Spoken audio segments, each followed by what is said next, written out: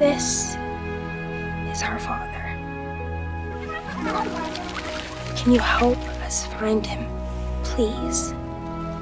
Please. You mentioned that Storm was kind of like a force of nature. Can you talk a little bit about how her performance is going to resonate with audiences across all ages? You know, I really equate her to David Oyelowo, who played Dr. King in Selma, in terms of the formidable nature of her talents. I mean, she really is deeply, deeply rooted, exquisite actor. She's an incredibly impressive young woman, on screen and off screen. I was blown away by her professionalism, her insight into the character, her ability to help the other actors, including ourselves. Children have a wonderful quality to them that they don't, their bullshit meter is so uncluttered and so real that you could just tell from their face if they don't believe what you're doing. I was afraid of kid actors. I was just like, what am I gonna do with some kid actor? And then she walks in and the beauty of a child, but also there's a depth there that comes from another place that's really rare. It's a rare talent, and people in this film are gonna be seeing their first glimpse at someone who's gonna be around for a long, long time.